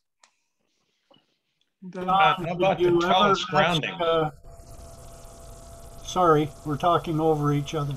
Or somebody. John, did you ever ask the power company what the total harmonic distortion of the power supplied to your home was? No, I looked at it many years ago, and it was like 1 or 2%, if I remember correctly. Interesting, because I just installed a whole house emergency generator made by Cummins, and they quoted something on the order of about 5% total harmonic distortion. So I went to our utility company here in Ontario. I asked them what the total harmonic distortion was of the power that they were feeding into the Toronto area. And they either couldn't answer it or wouldn't answer it, or couldn't tell me or couldn't put me in touch with the person that could have that answer for me. So I gave up. No one ever asked that question before. Yeah. That's precisely the problem. Well, it's a common question. It's a common question. I worked for the power company, and it varies. It depends where you are on the grid. If you're out way out, miles out in the middle of nowhere, or if you're in town, it also has to happen with the time of day. What's going on during the day? Because if you're down the road, if you're a block away from a machine shop that's using voltage converters or something where you're switching power there, it can be very dirty. That's why you read most of this stuff, and they'll say late at night is you're going to get your lowest harmonic distortion. cleanest late at night is what you're saying. Yes. So what is a power conditioner doing to, is that what it's going after, the harmonic distortion in the 60 hertz frequency, or is it noise reduction? Remember also, every component is generating noise on I mean, you have it's the AC input from the wall, but it's also then going to a diode bridge, which is switching at 120 hertz. And that, for switching noise, I assume is then being fed back through the AC wiring into the house wiring. So the conditioner, presumably, this is conjecture on my part, is actually cleaning it up for everything else in the system. I have an application that monitors my incoming AC and tells me usage by device. If anybody's interested now, I have the screen on my other window that shows the incoming line voltage and frequency and dips and whatnot. If it'd be of any interest, I could just show the screen just to show what's available, to show what's coming in, which might be, lend more validity to a conditioner. So can I assume the screen at this point? Share screen? I think. Oh, okay. Now, how do I get to? I think we're getting into the weeds on a subtopic. Well, it's just a very quick visual, and I don't know how to share my screen. If it'd be of any... then let's revisit some other time. Oh my God! Wait! Oh, nope. Okay, yeah. If anybody would be interested in something like that offline at another time, I'd be glad to have some fun with this. It's kind of interesting. It monitors usage against consumption and my solar production and a lot of other fun things. Keeps me occupied. How do you comment? Go ahead and comment. Okay. Just from the noise on the power line, we had a user that was getting some noise in his phono playback setup, and really worked hard to try to track down the origin of this. And it turned out he had a sump pump in an outbuilding that was generating some high frequency noise back on the power line, and it was getting back into his house. He solved it with an isolation transformer on the sump pump. But the point is that sometimes these degradations can be less obvious and harder to track down. They can subtly degrade the quality of the audio in the sound system. So just keep in mind that it's a continuum of really terrible effect on the audio system to something that's really subtle, and a whole bunch of range in between. And a lot of the power conditioners can address that. It's usually better to try to find out the source of the problem, but just keep in mind that that it's not just a binary thing. It's a very gray zone where it can happen, and you can drive yourself crazy trying to understand what's causing the problem. Thanks. Yeah, everything's subject to change. You could have a neighbor install a piece of equipment tomorrow that causes you issues that for years you never had a problem. One elegant thing I found when I came to the United States was that you actually have balanced power distributed to the house. In England, we had single-ended 240. Here you have plus or minus 110 or 100 plus or minus 120 on opposite phases. So in England, in the evenings, you suddenly notice your amplifier humming physically because people were turning on their televisions, which was so many of them, they're putting DC onto a single-ended AC line. And so the DC on the AC power line is making transformers vibrate, saturating the core. You don't have that in the United States, I don't think, with the plus or minus supply. Les Tarazi, you have a question? Yes, I was I think yesterday or the day before, tuning into Amir on his YouTube channel, and he did a review on one of the lesser AudioQuest noise suppressor surge protectors.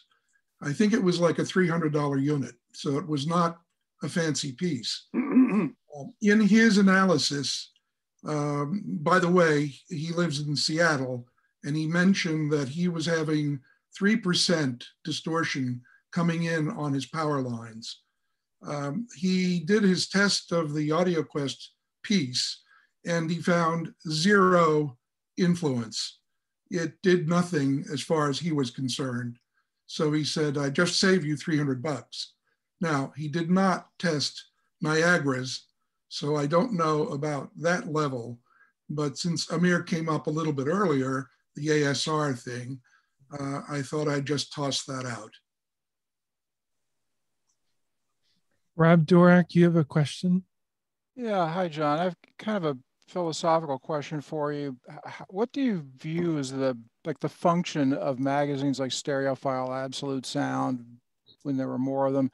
Are they, on one end, are they just entertainment for audio hobbyists? Are they a quasi-scientific resource? How do you think of what Stereophile does, or what it's supposed to be doing? It's a multifaceted goal.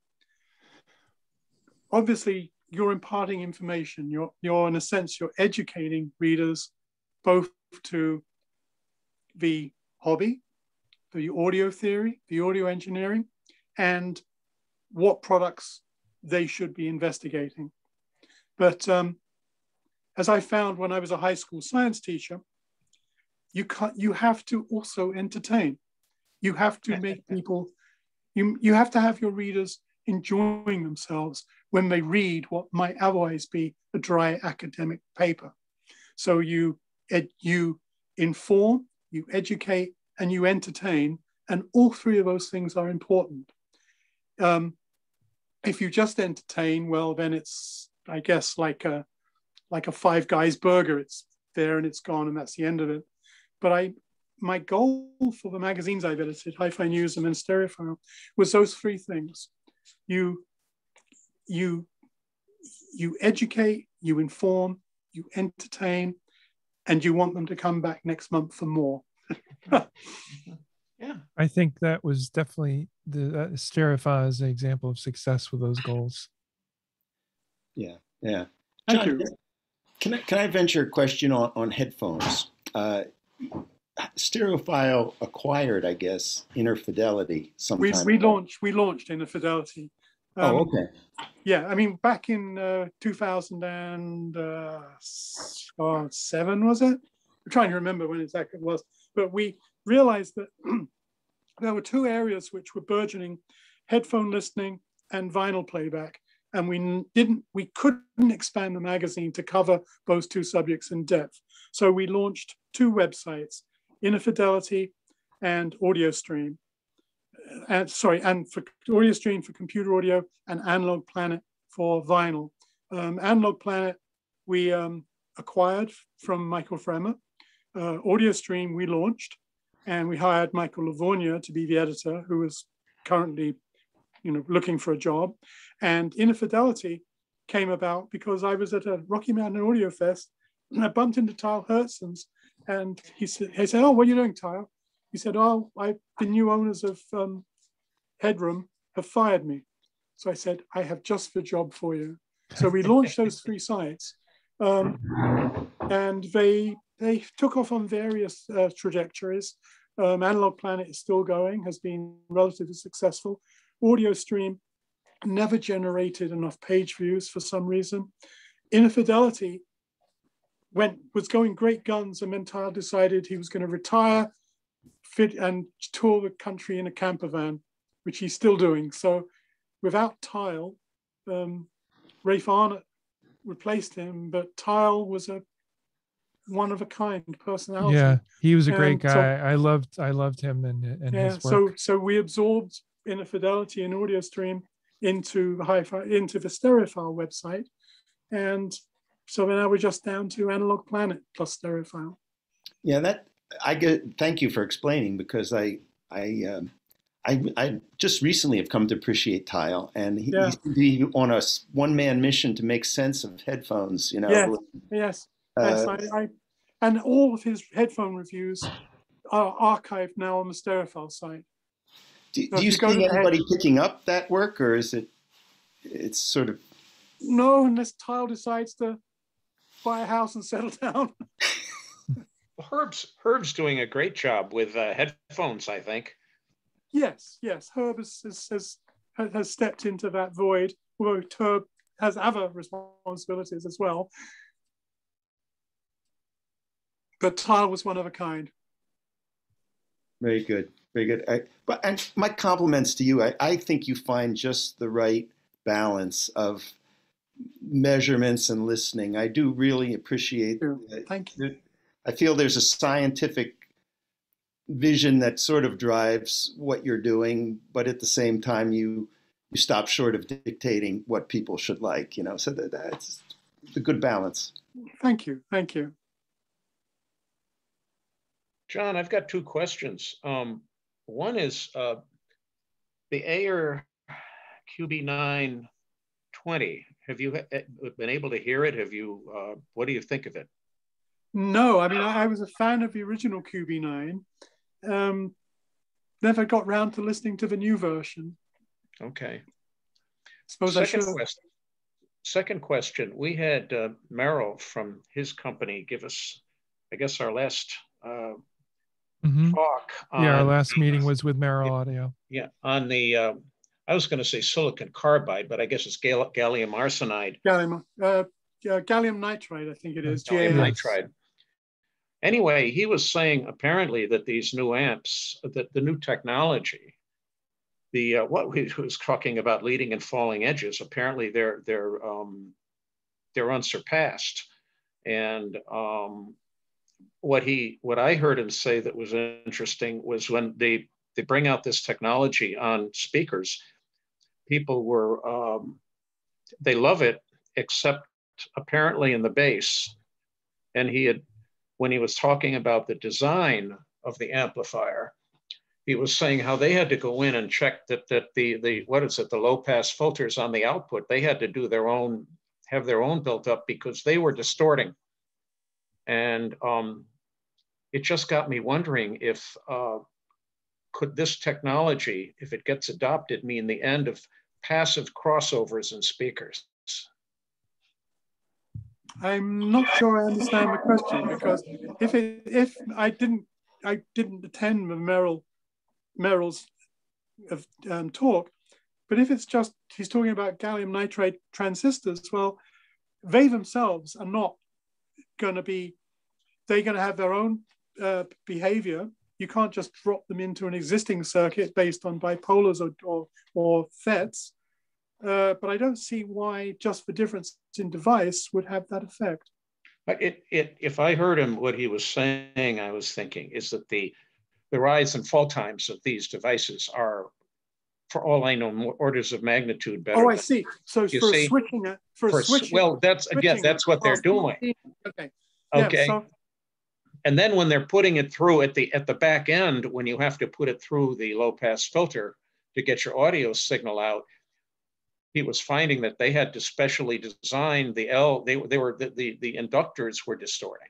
Okay, so with the very much reduced rise time of the switching, that's producing much higher levels of ultrasonic noise, and that's overloading the inductors in the low pass filter. Yeah, and I understand. And then he was saying when the initial responses of people to what the amp is sounding like is the people, if they were having any kind of a problem, it was in the bass. And I'm thinking to myself, or I said, well, what do you see when you have your woofer? You have a big honking inductor in series with it, and all of a sudden, could that be in other words, could passives in some of these applications, maybe the passive crossovers, if this new technology for amps is good enough, now you could be exposing flaws in traditional speaker designs. I am a little skeptical because, I mean, the low pass filter on the amplifier's output is going to be eliminating most of the ultrasonic energy. You're probably going to be left with 300 or 400 millivolts, which is not going to be enough to cause problems in passive crossover components, I would have thought. Okay. But I'll wait and see till I test one of these new amplifiers with gallium nitride devices. again, I guess the entrance price of those is $15,000 or $20,000. So, oh well. Yeah. John, I have a question for you. Can you tell us what sort of music do you like to listen to in your listening room? Like when it's just a pleasure day, you're not having to measure something, you just what do you come back to? Bach. No kidding. and as I get older, I listen to more and more chamber music. I find that orchestral music that I used to love, like, you know, Berlioz' Symphonie Fantastique, when I was in my 20s, I loved it. Now I just find it overblown and sound effects for the sake of sound effects. And I still love Sibelius symphonies, especially number 2 and number 5. But I'm finding a lot of the music, the audiophile music, like the Berlioz, like a Stravinsky Rite of Spring. As I said, it's as I get older, it's sounding more like sound effects than music. And then I listen to, you know, a Bach keyboard partita, and it's like, that's the real stuff. It's for music without the byproducts, I guess. Fascinating. So your taste tends toward acoustic instruments, though? No, I mean, you know, I still, when I want to rock, I put on Little Feat Waiting for Columbus. There's Stephen Mejias, when he was at the magazine, turned me onto a lot of EDM and alternative music. But for classical music, as I said, my tastes are going towards the more simple, the more straightforward. The music is laid more bare. John, in that same vein, is it fair to say that that having a different system for different kinds of music is probably the ultimate way to go? No, I think the one system should, whatever music you play on it, whether, you know, today I play Bach, tomorrow I play Billie Eilish, it should be the same. It should get the most from whatever music you need at that moment in time. Interesting. I never was a fan of the old, you know, back in the 60s, where you had the West Coast sound with JBL L100s and the East Coast sound with AR LSTs. I thought I was just silly. John, I'd like to make a little comment. Most of us have gone through this audio journey, going through various phases, equipment, speakers, setup, different types of gear. And you made a comment the last time you were visiting us, 2013, I guess, and you said something interesting, which was obvious, but not obvious. You know, someone says the obvious and you suddenly realize, yes, it's obvious, that we never really get real music in front of us. It's just an illusion. Everything is an illusion. And it sort of made me think for a while. And pretty much since that time, beside doing all the normal audio setups, using measurements, listening to different gear, I find myself modifying everything to get the best illusion. And whether I'm listening to a single singer with a guitar or a large orchestra, I manage to get the best illusion. And that's how I pick gear and set up my equipment. And it's been very satisfying doing that. And you're right. With one setup, you can listen to all of it if you just take the time to get the best illusion. Yeah, exactly the case. It was oh gosh, I forget who said it, but it was the ear brain is a detective looking for clues, and the more clues you can give the brain to create the illusion of the experience, the better the experience will be. The less work you have to do to create that illusion. John, it was Peter. I remember it was Peter Craven, one of the developers of MQA. He said that at a AES conference in 2007. The The ear is detective, looking for clues. Give the ear brain more clues. Don't give the ear brain confusing clues. Don't make the brain work as hard as it has to.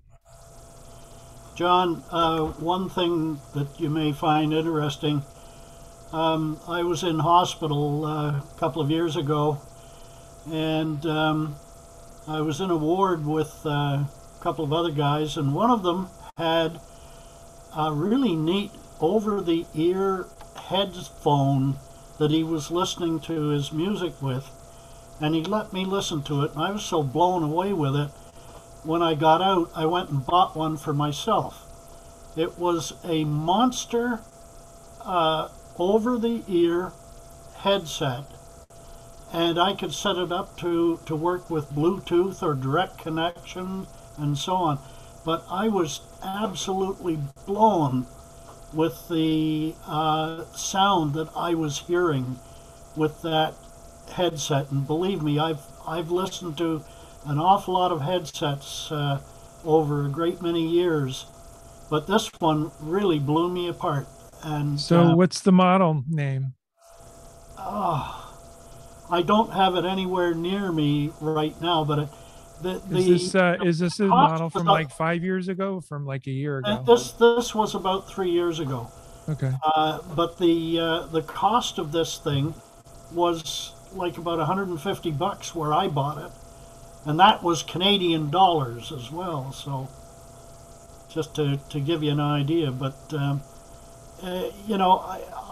way I look at it is, if something sounds good and sings to you, buy it. Is it possibly called the Monster Persona? No, if you'd really like to know, I'll go and put my hands on it and I can tell you. All right.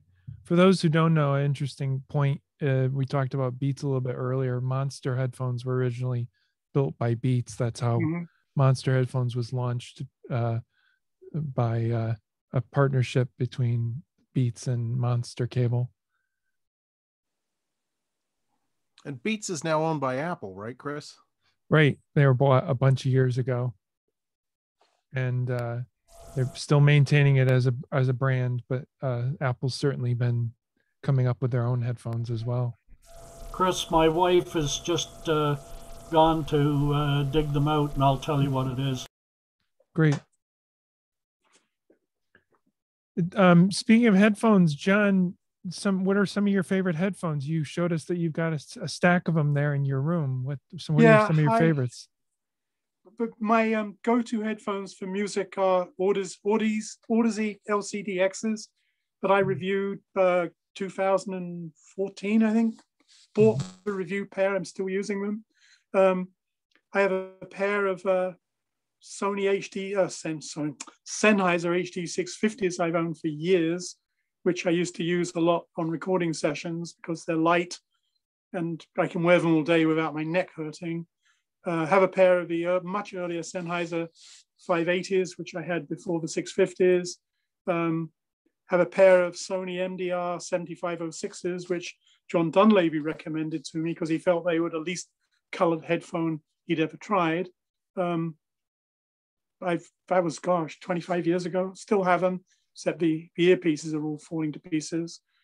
And that's pretty much my current lineup. I have a pair of Ultimate Ears in-ear monitors that I use when I'm out walking. That's about it.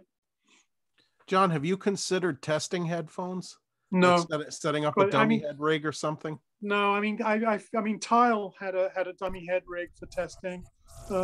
Keith Howard had one which he was using for Hi-Fi News in the UK. I never felt the need to go down that direction given the work Tile was doing for us.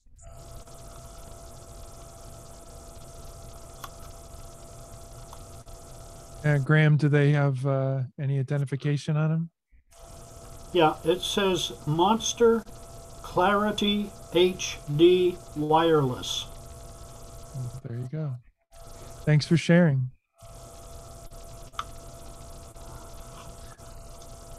Any more questions or thoughts from people? I think we should wrap up soon. So John, in your retirement, are you're just going to be? Excuse me, I shouldn't say just. But you're going to be continuing to review a lot of stuff. Yes. The technical measurements in stereo. Yes, when I decided I needed to retire, I did a contract with AV Tech, who owns Stereophile and Hi-Fi News, etc. But I would continue doing all the measurements, continue reviewing, and the other thing I did, because I felt I needed in retirement to keep busy, was I prepare all the magazine's content for posting on the website, and that keeps me busy. Wonderful. Which has been very important this last year when I've hardly left the house. Although now I've had my vaccinations. When should I venture out onto the subway again? Hey, you're always welcome to come, or either into a Zoom meeting or come to our our meetings if we ever have them again in person, because you're just a great person. Thank you. Thank you. And ditto on the always open door to the group. Yeah, definitely. But it's not an if. This group will be meeting in person again. Yeah, 2022. I think we will all have lives that are normal. Sooner, I hope.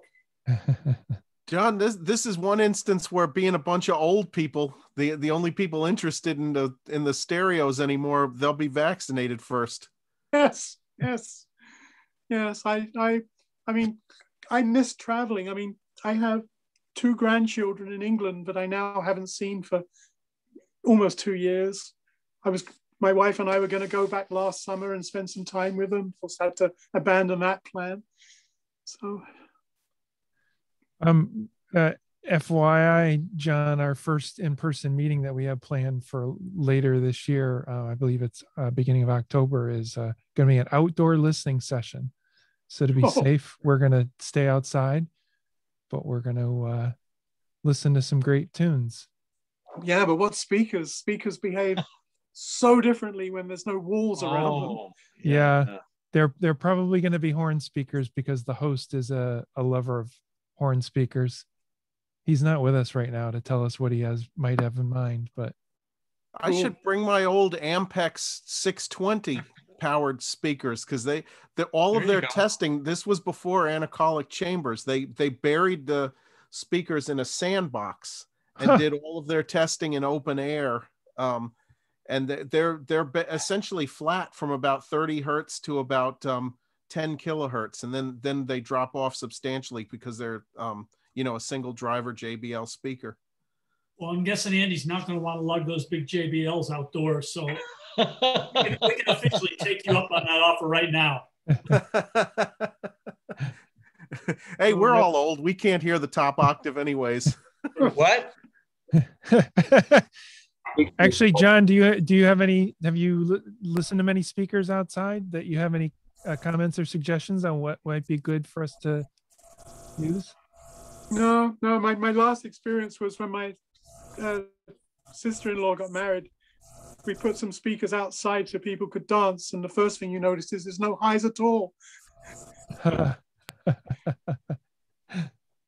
Hey, John, this brings up one more topic I was hoping you could cover. Can you talk about, you started out when you were in England, you were actually in a rock and roll band, right? That had a recording contract?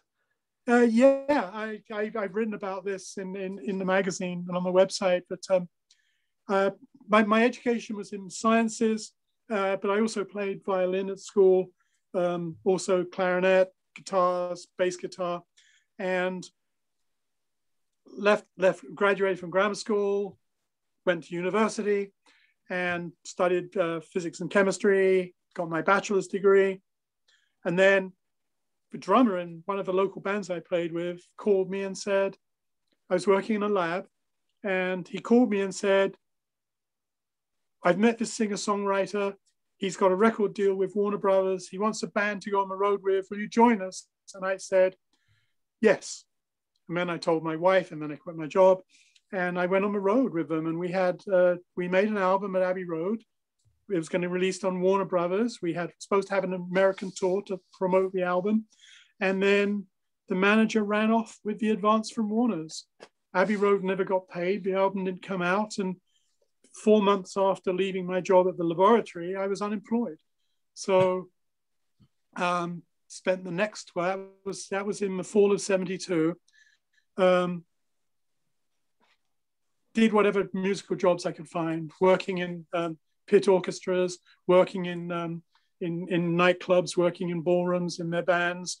And then the same drummer put me in touch with a band called Carla from Australia, who was going to tour England, had an album out, and their bass player got deported. So I joined them and did a tour of England. That was in spring of 73.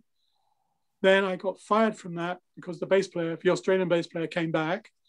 And then I worked various gigs, nightclubs, cabaret clubs, pit orchestras. And then same drummer again said, the singer-songwriter who we were going to be famous with Warner Brothers album, with the Warner Brothers album, he just got assigned a deal with DJM Records, and we're going to put the band back together again, and we're going to make an album. So that's what I did, 75 through 76. We'd also played backup for Helen Shapiro for some time. So then we made an album on DJM, came out, got great critical reception and hardly sold. So yeah, a lot of experience playing in bands, and I miss it. Is it up on streaming? I don't know. Discogs has the info on the various albums I was on. And then my then wife said, I was having a problem getting paid. Still a problem with musicians, I believe. And my then wife said, look, there's an ad in the Guardian newspaper, Hi-Fi News magazine wants an editorial assistant. You have a hi-fi, you read Hi-Fi News, apply for the job. And I got it. I applied for the job and kept on playing in bands. And I remember it was a year later, I was playing in the pit orchestra on a Wednesday afternoon. I was playing bass, and there was a cabaret, there was a comedian on, and I'm sitting there in the pit orchestra, and I think, I really don't want to be doing this. Yes, it's money, but playing in a pit orchestra at a summer season, comedy show is not what I saw life was about. So at that point, I gave up playing professionally, devoted myself full-time to the magazine work. Did you ever wear ear protectors when you were in the band? No, but in those days, you didn't have the excesses of loudness that you have routinely once they started miking everything. You had your backline amp, and the singer went through the public address system, but that was it. So it was not the extremes of loudness that you routinely got once you started miking everything on the stage and putting it through a monster PA. I have a slight loss of sensitivity in the presence region, which I think was due to that experience. But the audiologist said, oh, don't worry about it. It's still within the range. It's still within the normal range with capital N, uppercase N. That was really the only legacy, I think.